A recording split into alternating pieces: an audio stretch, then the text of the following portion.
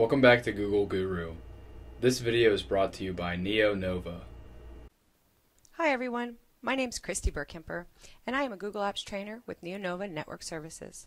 Google Slides is a wonderful tool to create good-looking, effective presentations very quickly. Unfortunately, they can only be created in the old 4:3 aspect ratio, not the widescreen currently used today. Remarkably, there is a simple workaround to create widescreen Google Slides presentations. However, you will need a copy of Microsoft PowerPoint. First, create a presentation in PowerPoint.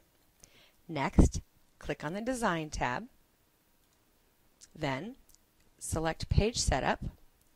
Using the drop-down arrow, select 16:9 ratio for your widescreen and click OK. Make sure you save it. And then you'll want to go over to your Gmail account. Up here you'll select Drive. Come over to your Gearbox. Under your Gearbox you're going to select Upload Settings and ensure that Convert Upload Files to Google Docs format is checked. Once you've done this, you can come over to your Upload button, click on Files, find your presentation, start the upload. And here is your widescreen presentation in a Google Slides presentation format. If you'd like to, click on right-click to duplicate the slide and continue on with the rest of your presentation. I hope that was helpful and have a great day.